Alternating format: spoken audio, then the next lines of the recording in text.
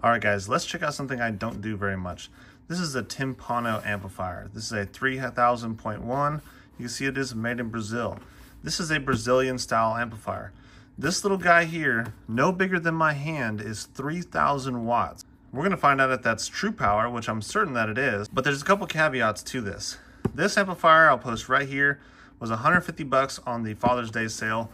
$150 for 3000 watts is kind of a big deal. So why would you want something like this? Well, obviously it's cheap and it's pretty high on power and it's small. So we start looking at this thing, you're gonna see just how small this thing actually is. But as I've said before, there's some caveats to why this power is so cheap. So in the side of the box, there's a little sheet here. We'll check that out in a second. There's also this really cool Timpano sticker and of course the amplifier. So for 150 bucks, you really can't expect much out of it, but we'll look at everything this thing has to offer. So this is the 3000 watt amplifier right here. You see that it is 4-gauge input and 150 amp circuit breaker. That tells me it's probably more of a 1500 watt RMS amplifier with a 150 amp circuit breaker here. It shows the connection and it shows some specs. So let's check this out. It says power output at 14.4 volts. This says you got the 2 ohm version, the 1 ohm version, it says right here, 3700 watts RMS at 2 ohms, 2500 watts RMS at 4 ohms, and it says at 12.6 volts, this guy is rated 3000 watts RMS at 2 ohms and 2000 watts RMS at 4 ohms. So I would expect to see something pretty decent out of this guy. So let's check this guy out. It's pretty tall, it's kind of thick, but it's really small. It's about as big as my hand. So it's all gloss black, which is really cool. It has made in Brazil on it. This is the 2 ohm version. Clip, protection, and power light. This one does not come with the remote. We can see here it's got 4-gauge power input terminals. Those are pretty small, that kind of concerns me. We can see it has 2 fans to try to keep this guy cool. 150 bucks, 3000 watts, this little bitty amplifier. Hell, even if it makes 2500 watts RMS, that's pretty tough.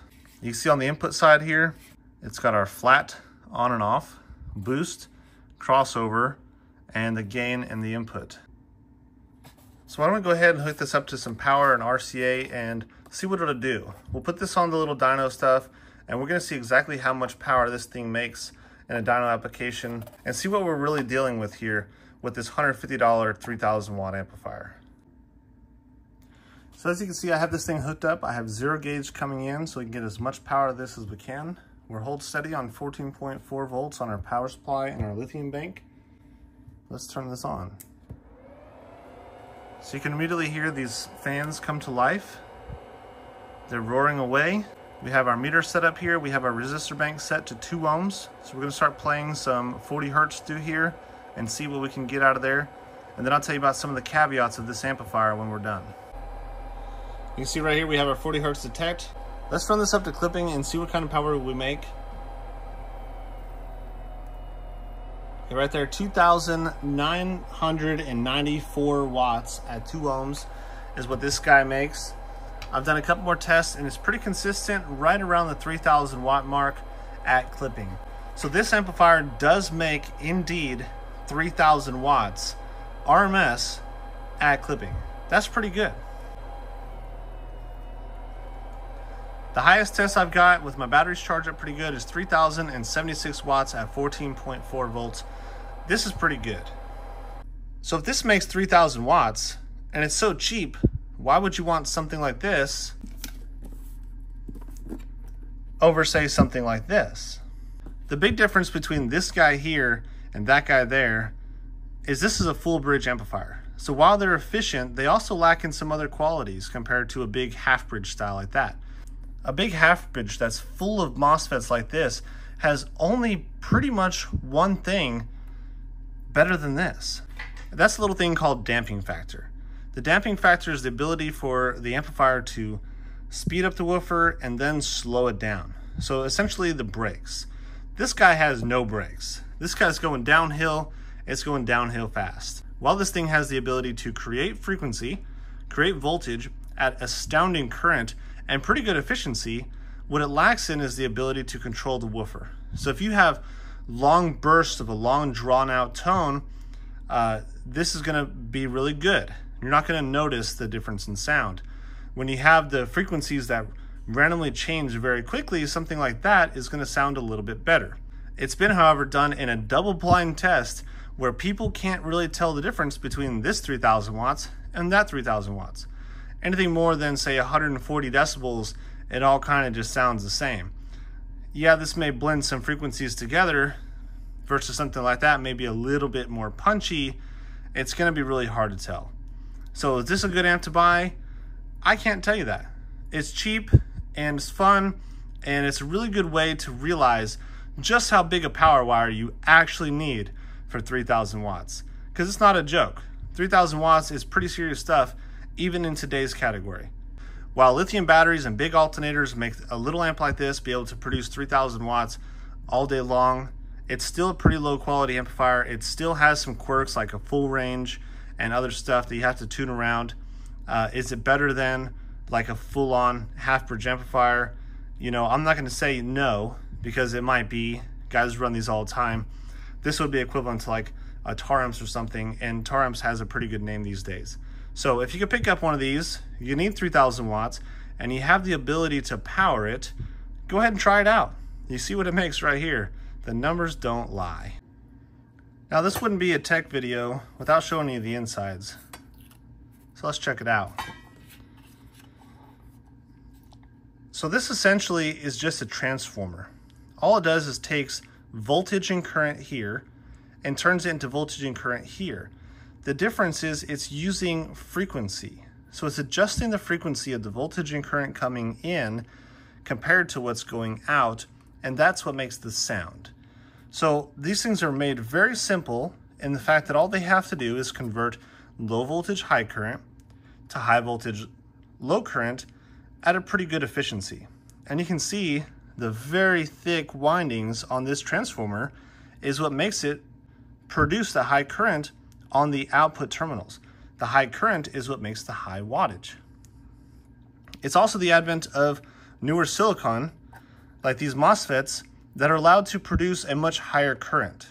So hundreds of amps instead of dozens of amps.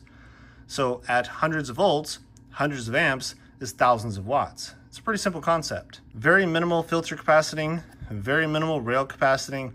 This right here is why this doesn't have the authority over the woofers in comparison to an older model.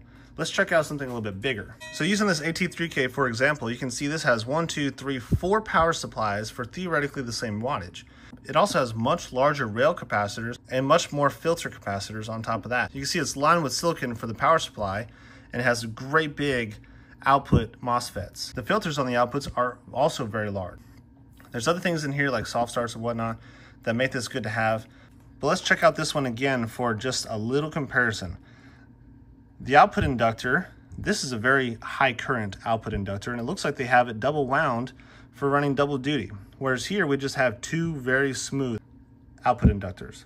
And these output inductors is what buffers all that current that comes back in eddies to come back into the system here, where these can then shed that off as heat. Making the voltage for the output terminals doesn't really create heat until the current's being drawn. When you stop the woofer though, like the brakes, it pumps that electricity, that current, back through these and burns them off as heat in the heatsink. You see this guy right here doesn't have that ability. So because it has so fewer MOSFETs, it has to shunt hundreds of amps through these tiny little MOSFETs. While it can do that, it just doesn't do it very efficiently. So in general, this guy needs much fewer components because it's not doing that one big job. This is all gas, no brakes. This is all gas, lots of brakes. Does it matter? I don't know. Again, like I said earlier, a double-blind test showed that over so many watts, the human ear really can't identify these in a use case scenario. Now, if a professional is listening, they can tell the difference in most cases between something like this and something like this. But is it worth the extra cost for a low guy? If all you're running is 3000 watts, this is very expensive. This is not. You choose your game. These are not really designed to last. Some do, some don't. This is absolutely designed to last. It's really just a matter of what you want to do. If you want to buy something like this just to try it out, get your foot in the game, get something like this later, sure. But if this is all you're going to buy, all I can say is, you know, just be careful. Whatever you do, be careful. Big wires, all that stuff. And I'll see you next time.